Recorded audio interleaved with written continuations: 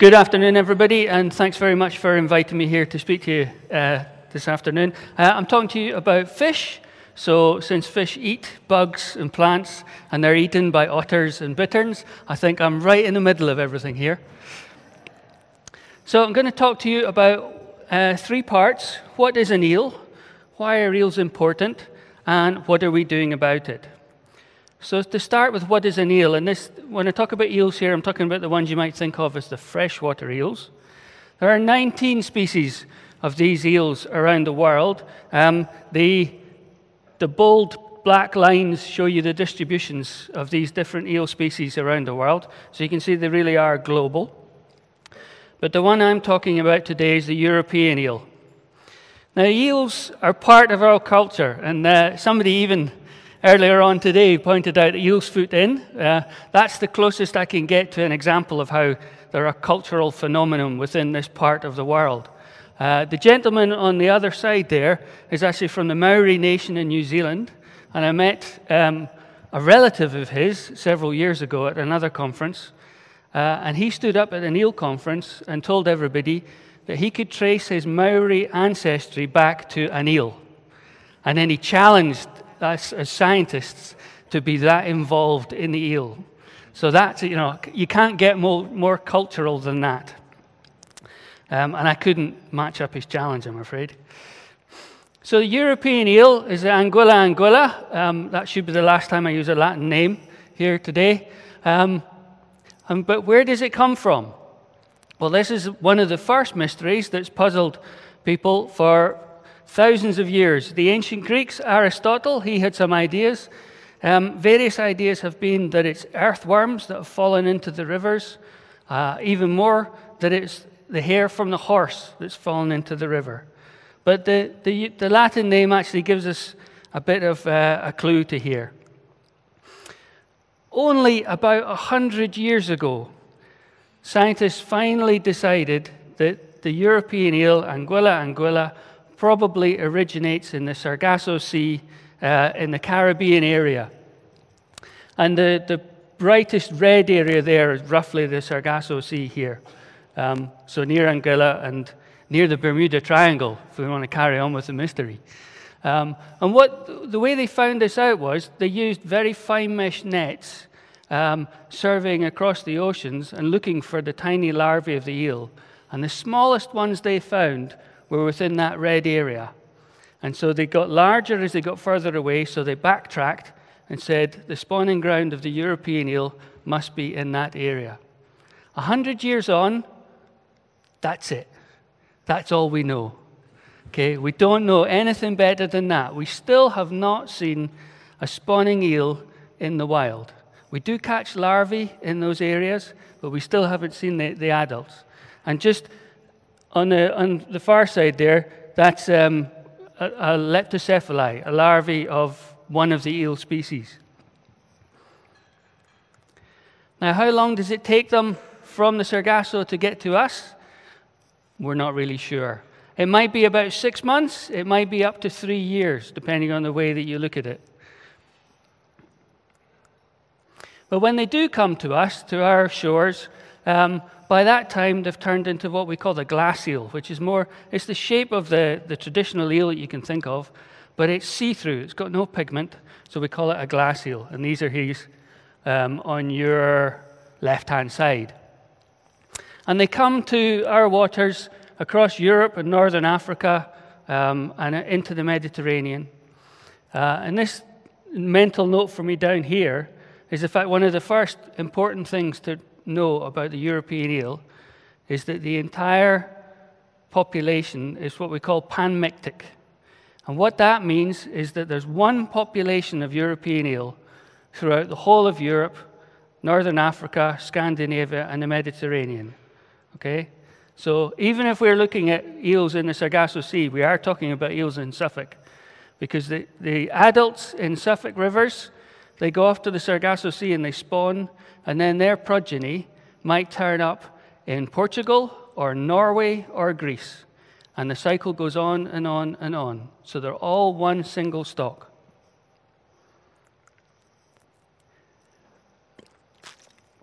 The next thing to note is that although I called them freshwater eels at the beginning, they're not all freshwater. They don't all have to come into freshwater at all. In fact, we now know that some of the eels come back, but they only come into our coastal waters, and they live and they grow there all the way until they're ready to go back to the spawning grounds. Whereas others come into estuaries, others come into our freshwaters. And particularly the ones that come into estuaries and freshwaters, some of them stay there, and others will go up and down, several times throughout their life cycle. So they use the whole variety of habitats. And the reason we know this is because we look at the chemistry of bones and mineral deposits within the eel itself. And this slide on the bottom right there shows you a section through an otolith, which is an ear stone inside the eel, and the chemistry of the water that it lives in, and also what it eats, is laid down in that ear stone. And when we slice it through and stain it, we get what you can should be able to make out there are these darker and lighter rings. And we use these exactly the way that we count the years, the age of a tree. These are the rings that we can use to age the eel. So this tells us how old it is. Also, depending on the size of the gaps between the rings, tells us how fast or slow it grew at different times. And also, because we can look at the chemical composition, we can see whether it was in freshwater, the marine, or in brackish waters as well. So we get all that just from the chemistry of these little ear stones. So they come into freshwater either by swimming or, in some cases, just crawling over wet grass, wet mud, wet rocks. I have seen this on the sides of waterfalls, but I've never personally seen eels going across a wet field. But I think Carl probably has places where he's pretty sure it's happened. But they come into freshwater. They inhabit our rivers, our lakes, our ponds, our estuaries, and they grow for a while. But what do? Your guess is as good as mine. Obviously, they live there. They feed on things. They eat. They grow. Other things eat them. But we really don't know what it is that they do while they're here. We know more than that. Eventually, they want to go back to the Sargasso Sea to spawn. Now, we know that they have to be typically at least 35 centimeters, that's 14 inches in old money, before they start the journey back. We do understand that because they've got to get to the Sargasso Sea, they need to have energy stores. And as best as we can understand, they don't feed after they leave our fresh waters. So they swim all the way across the ocean without feeding. And therefore, they need to have a certain amount of fat stores within them. So typically, they've got to have at least 15% fat. We can't tell just by looking at them if they're male or female, except for the fact that the males go back when they're shorter than the females. So typically, if the eel is more than about 45 centimeters long when it is leaving the river, it's almost certainly a female. The males go out when they're smaller. The females obviously have got to invest a lot of time and a lot more energy in making eggs when they get to the Sargasso, so they leave it much longer than the males do. And I leave with the question of where do they actually go in the oceans, and how do we look into that? Well, to go back 25 years, since that's the theme of the conference, scientists were trying to follow the eels when they left the rivers. And they did that by putting an acoustic transmitter onto an eel and then following it with a ship. So basically, you can imagine we had the eel, and then above it was this huge ship following it for a few days in coastal waters. That was the state of the science. And you can imagine, well, I know how much it costs to put a ship in the water now, so you can imagine how much money that cost just for one fish. And they didn't get them very far, as you can imagine. What we do now is that we put satellite tags onto silver eels. And that's the one in my hand there, that's a satellite tag there. Now, to be fair, they were designed for tracking the movements of great white sharks and whales and walrus, okay? So they're relatively big to put on a silver eel, for sure.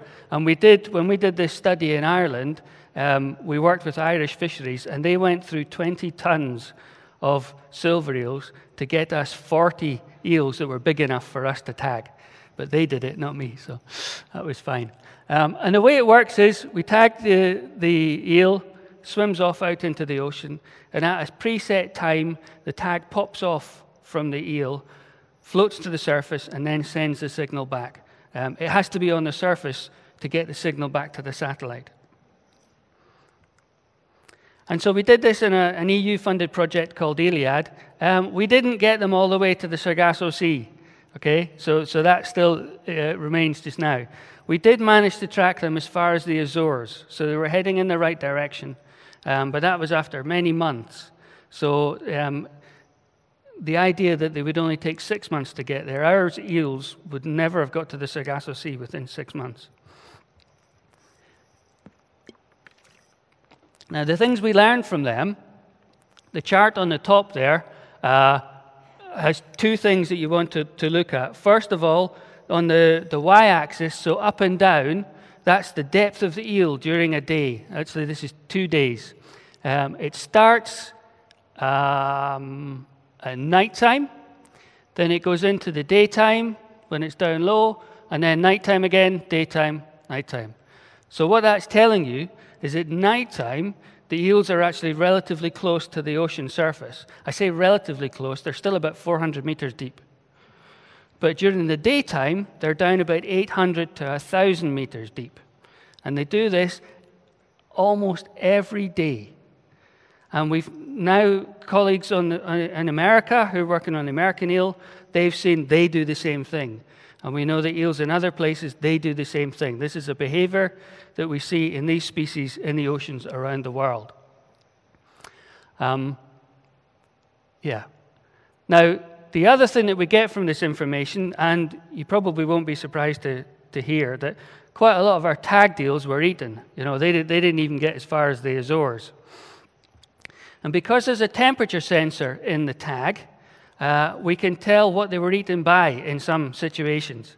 And that's what these pictures show here. We've had eels that were eaten by whales, by sharks, and by just big fish. That's just an example on the bottom there. And the reason we know that is because when they're eaten by the whales are like us. They're quite warm inside. So we could see from the temperature record on the tag when the tag went into the whale. And as we can see when it comes back out again into the cold water. And I'll leave it to your imagination how that happens. We also see in the sharks, some of the sharks are kind of midway. They're warmer than the water, but they're not as warm as the whales. So we could see that as well. So we see a lot of predation. But I must point out that we also see this in eels that we've tagged with much smaller tags that go on the inside. So this is not a feature of the fact that we're putting a giant submarine on top of a silver eel. Or at least not only. So what's so important about eels? Why am I up here today? Why do I get funding to do this work? Well, they make a lot of money for people. There are fisheries across Europe and beyond. Estimates from around about 2000, there were about 25,000 people around Europe who were involved in the eel fishery. They're eaten in a variety of ways: jellied eels, smoked eels, various Japanese recipes, and the glass eels there on the top.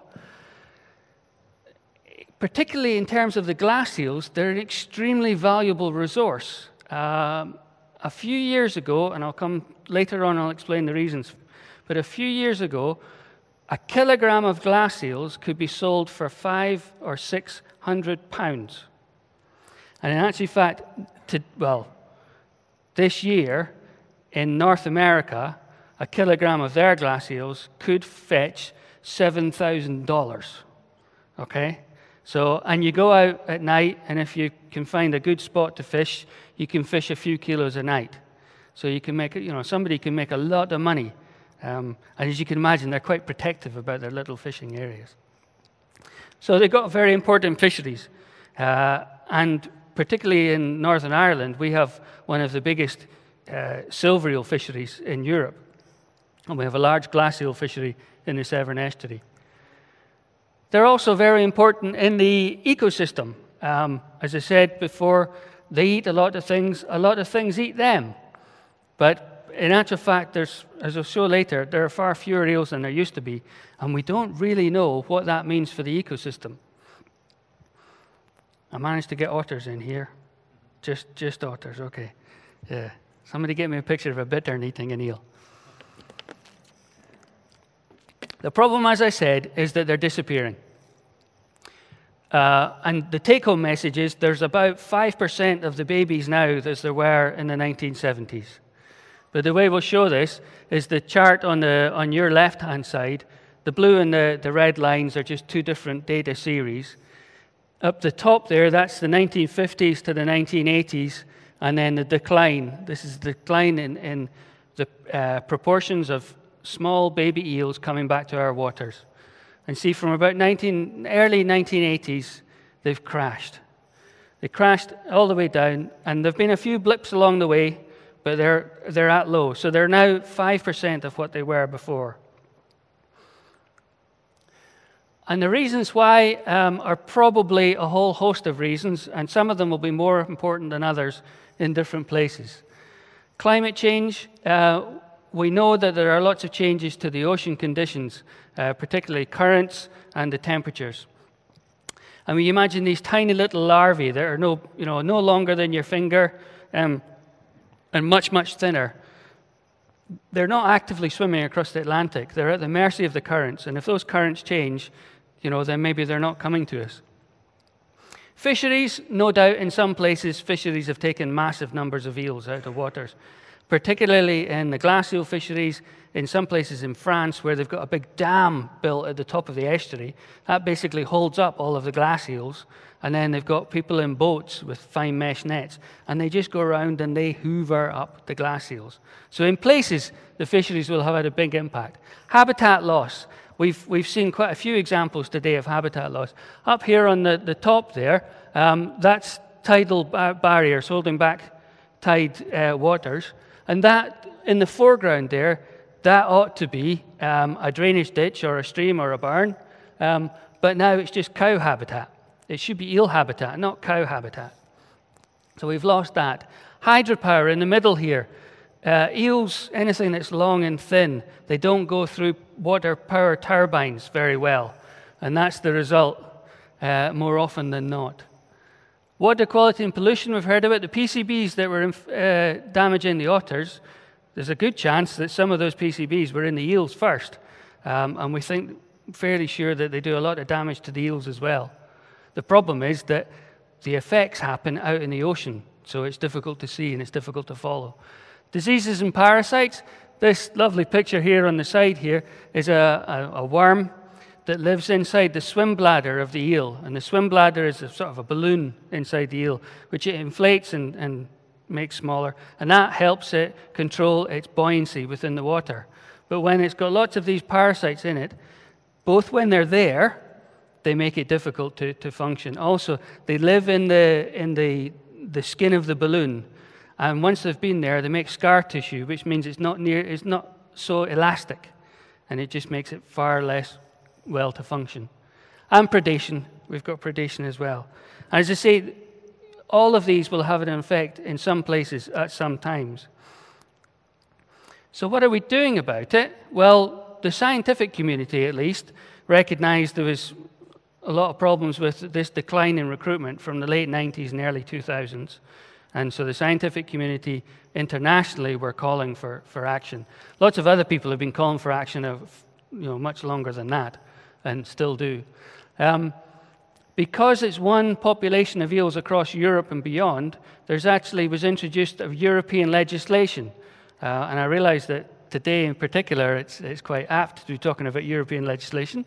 But this one was brought in, and this made it the obligation for all European countries with eels to do something about recovering their stocks. The third one there, CITES, that's when there was an international ban on the trade of eel. And that's for us, it means that you can't export eel outside of Europe. And it used to be, and the reasons why the prices were so high, was that our glass eel were being caught here and then shipped to China and Japan, where they were growing up in aquaculture, in eel farms. And it was the Chinese and the Japanese who were prepared to pay so much money for the glass eels. They've put a stop on that since 2009, and that's why now the American eel is worth so much, because those markets can't get the European eel, so they just went somewhere else in the world and pay more. And then it's also on the IUCN red list, and it's classed as critically endangered. It's worth making the point there that we're still talking about a species that exists in terms of billions of individuals, okay? But it's got an endangered classification that's worse than pandas. And it's because of the way the criteria work. Because there's been a 95% reduction in recruitment, it is classed as critically endangered. And it's one of these things where the eel, it just doesn't quite fit, you know, with some of these other things. So this European legislation required countries to produce eel management plans. And those management plans say that you've got to assess your eel production, you've got to identify and address the impacts, and you've got to report progress regularly. And it's done at the eel management plan, the eel management unit level. And within England and Wales, this is akin to the River Basin District. So the whole of the Anglian region is one management unit for eels. And there are 11 of them in England and Wales, one obviously shared, two shared with Wales. So the challenge, therefore, is to work out how many eels we've got. The ideal would be to count them into your river and count them out again, but that's just impossible to do in almost all circumstances. So what we have to do is to use the data we do have, which are from the yellow eel surveys. So those are surveys of the eel when they're in their growth phase. And for my EA colleagues here in particular, I must say, when I say we here, this is the EA who do these surveys, and I just help them out with building the assessments. But with these eel surveys, it's not about what we catch. The real challenge is counting what we don't catch, because that's the actual number we need to have. Now, in small streams where we do electrofishing surveys, it's relatively straightforward. You can net at either end, you can fish through a few times, and you can get an idea. The problem is that those streams are actually only a very small part of our eel habitat. The pie chart on the far side there, you see the rivers are only a small section. There's roughly the same amount of wetted area of lake, but then when you take into account the estuaries and the coastal waters, that's far greater, and we don't have any survey data for them. So that's where we're bringing in the science and how we can improve our methods and develop methods so we can survey the eels in these open waters. And one of the studies that we've done in the last few years was looking at the movement of eels in Poole Harbour. And what we have, the blue on your right-hand side there is Poole Harbour down in the south coast, and we have two rivers running into it. And we put little acoustic transmitters. It's akin to the radio tags that you've seen other people using on animals and birds. We put them inside the fish, and then we track their movements. And what we found from that was that fish are moving from one river into the estuary and back into the other river and back again. So it's all one population, and they're doing this every night. You know, every night they'll make a movement of about 5 or 6 kilometers, going out and back and out and back. And as I say, they do it at night. On your left here, we have the time when the eels start this movement every night. And actually, the top there is not midnight, it's dusk. That's right, it's dusk. So they're moving, they're starting their movement around about dusk. And then over on the far side there, that's when they finish, that's when they come back to home. And that's always just a little bit before dawn. So they're out from dusk till dawn. So obviously, light levels and light conditions are important to the eels in terms of this behavior. And the bit in the middle is a reminder to me to say that this is something where we need to be conscious of what we're doing to the light environment within nature. particularly now when our street lights are being changed and replaced for much brighter, much whiter lights. So we're effectively trying to recreate daylight conditions at nighttime. We have to be mindful about what this does for our animals and perhaps for our plants. Certainly it's great for us, but we have to be mindful of what this might be doing for an eel when the eel needs darkness to cue these behaviors. And a couple of years ago, I saw a program on our local news which was saying how fantastic it was to be producing these new lights, and also that they'd put covers on them so that none of the light went up into the sky, and so which meant it was much better for the stargazers to see the planets and the stars and everything like that.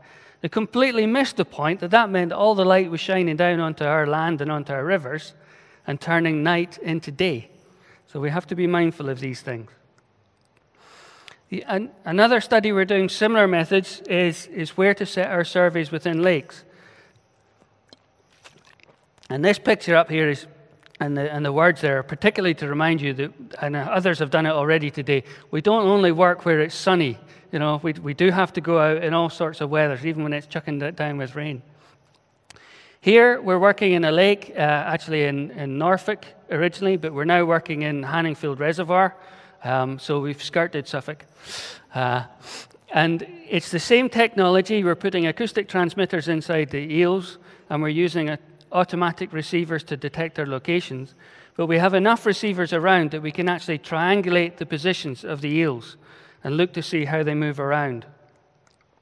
And what we find from the small lake study so far is we have some eels that don't move very far. And on your left-hand side here, we've got two eels, the red one and the green one. You can see the red one in particular doesn't go very far within a couple of days. The green one is far more. And then on your right-hand side there's another eel, another individual, and it uses the whole of the water body. And actually, that happens to be a larger eel than the ones on the left.